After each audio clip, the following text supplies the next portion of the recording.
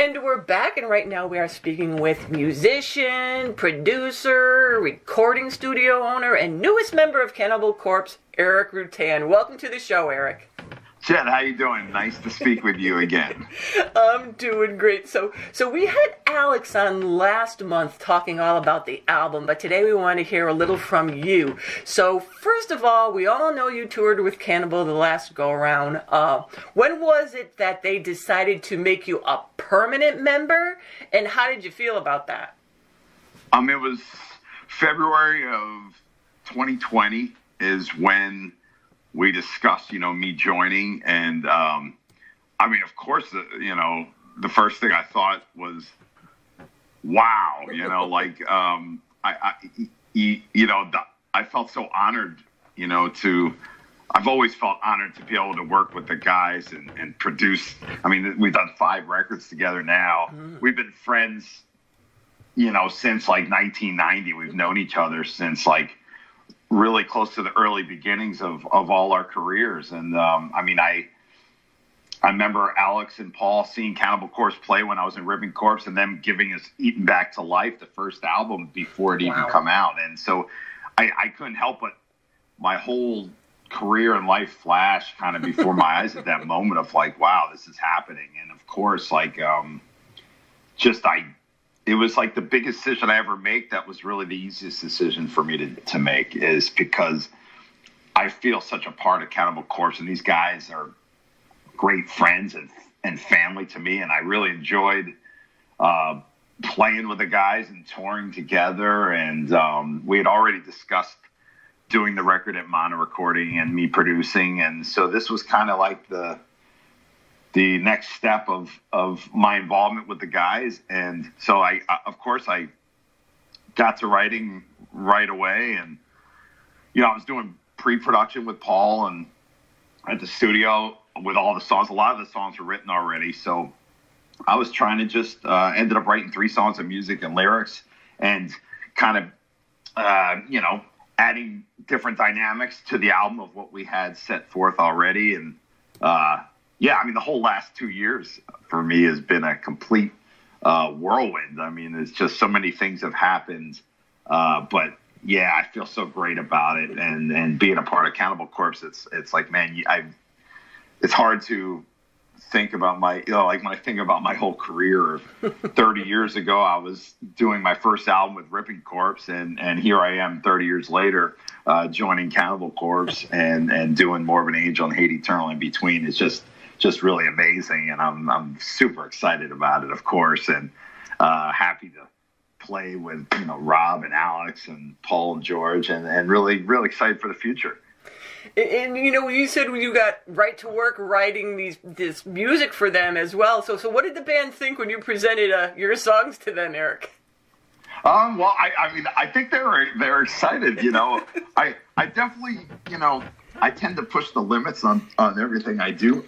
People kind of know that. So, but they were really excited about it. And partially is the fact that I write lyrics. I've been writing lyrics since I was 14 years old. And so, for me to help contribute lyrically is something cool. And those guys, they welcomed me with open arms into the band and really wanted me to contribute. And they know, they knew that I would be able to contribute some music that would kind of obviously fit in the fold of what Cannibal Corpse is. I have all the records. I produced many with the guys, and I feel like I have a great understanding of the band, and I just wanted to kind of write Cannibal Corpse songs with my own feel, and the guys were really excited about it. And, for me to write lyrics for Cannibal Corpse was freaking amazing. I had a lot of fun doing that also, and of course, working with George on the vocals in there was super, and working with, Paul on the songs and with Alex and Rob. It was fantastic. So I know the guys were really pleased with the songs I wrote, and I look forward to writing many more songs in the future for sure. So tell us a little bit about the songs that you wrote, and which you had said you also wrote the lyrics for too. So what were some of these songs about musically and lyrically, Erik? Well, you know what? If I remember correctly, Ritual Annihilation. I think that's the first song I started working on, and I just wanted to write something that was like a kind of triplet blasting, really aggressive song.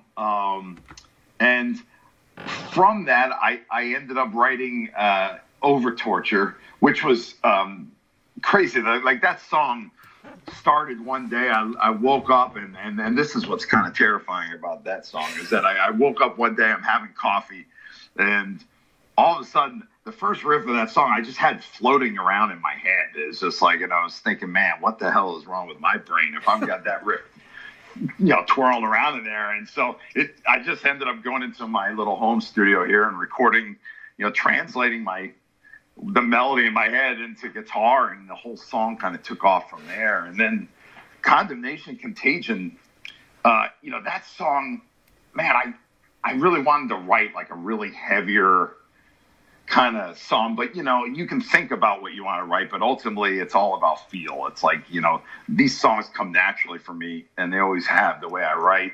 I don't usually put too much thought process into it. It's really just about feeling it out, playing and playing until something comes out that I just feel really great about. And that song I kind of started writing right around when the COVID news was coming out, and then lockdowns were coming. So, of course, the surroundings of everything going on. And then at that time, I was watching like a lot of, besides the news, I was watching pandemic zombie movies like 28 Days Later, and, ended up watching I Am Legend, and then, Dawn of the Dead, and then watching Contagion and all these movies. Like, I don't know if that was maybe the best idea for my mental state, but I mean, there was just complete chaos. The whole leading into the record, when we started recording, businesses were being locked down like the week before we started tracking drums in April. And, we had travel bans, and I mean, it was the whole process was a really intense, unique scenario that I'll never forget. I mean, recording a record during a pandemic, we didn't know if we'd be able to start it and complete it with everything going on. But I feel like some of that energy translated into the record, because I know that all the guys in the band did such an amazing job with, of course they always do, writing great songs and working their tails off to make a great record. I feel like we really came up with something special. And did you have to get in a cannibal state of mind when you were writing the lyrics for those? I mean, it was, for me, it's always, I guess, it's funny. I do a lot of different things, as I always have. And that's because I'm just an ambitious person. I like to do multiple things. But, I mean, I kind of I'm able to also have a hyper focus mode. And so I just put the horse blinders on and just dive deep. And when I started, I was working on some other things prior to, me becoming a permanent member. But once I became a permanent member, I knew I was playing on the record. I knew I was going to write some music and lyrics. I just kind of everything else went by the wayside, and I just kind of dove deep into Cannibal Corpse mode, and I was just waking up, having coffee, riding my bike, playing guitar for, 6-8 hours a day, and then learning some of the other songs to track on the record, as well as writing music. And then, I'd write lyrics at night, I'm sitting there late at night, because I'm a night owl. And so I was pretty much just living and breathing Cannibal Corpse. I mean, all last year, from that moment till the record was done. And I think August of last year we finished, maybe end July, August, we finished the record. So I just have, luckily for me, I'm able to have that ability to just kind of really hyper focus on whatever I'm doing. And when it comes to albums, and of course, you're working on, this is Cannibal Corpse we're talking here. So, of course everything goes by the wayside when I do a record, regardless of what record is in the studio. I just kind of put all my energy and focus into that album. And this record, of course, with the multitude of things that I was involved in, from the producing and tracking and mixing to the playing and writing. And I was just completely submerged and focused on Cannibal Corpse only. And that really helped, honestly, with kind of dealing with all the other stuff around. Is like, once that record started, I wasn't watching the news. I wasn't doing anything. I was going to the studio, working 10, 12 hours a day, coming home, repeat. And I did that for months and months. And then once the record was over, then the reality kicked in. Oh, shoot, COVID's still around. But it was a nice reprieve from watching the news every day and losing my mind. Well, everything seemed like it went so fast for you once you became that permanent member. Like you said, you're writing, you're doing like pre-production, you're producing, engineering, mixing, learning all the songs, coming up with lyrics and all that other kind of stuff. So you just keep that blinders on and just super focused. None of this gets like overwhelming or anything. You don't want to like pull your hair out or anything. Sometimes I think, well, my whole life has prepared me to be able to handle many scenarios. So, I've had many challenges and many adversities in my life, and so when you're presented with something like this that is an amazing challenge that I'm completely up to the task for, and I embrace and want to be a part of course, to produce Cannibal Corpse and to be a part of the band and to write for the band. It's just an amazing thing and such an incredible feeling to finish the record. But really the last 2 years has been kind of a whirlwind, 1 minute Hate Eternal's main support for Cannibal Corpse, and then we just released Upon Desolate Sands, and then next thing you know, I'm filling in Cannibal Corpse, touring with Morbid Angel, and we did 4 tours, and then I did a Hate Eternal tour in between all that. So I did like 6 tours within a year, on top of an album production, and then the next thing you know,